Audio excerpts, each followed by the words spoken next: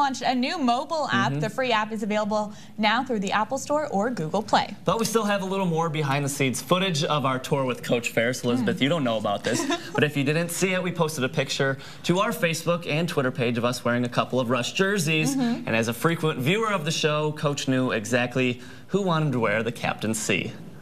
I would have gave you the C, but we always know who runs the show. Yeah, you saw that firsthand this morning. I see it every day, buddy.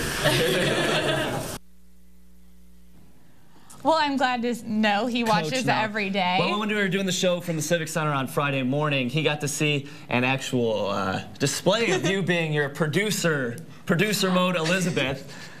And I said, you got to witness it firsthand. And he says, well, I see it every day, buddy. So. What did that mean to you?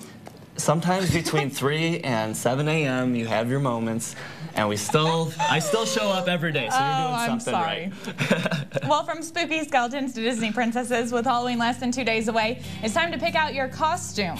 After the break, News Center 1's Stephanie Kaiser joins us with a look at what's popular this year. Stay with us. We'll be right back. You're watching News Center 1 today.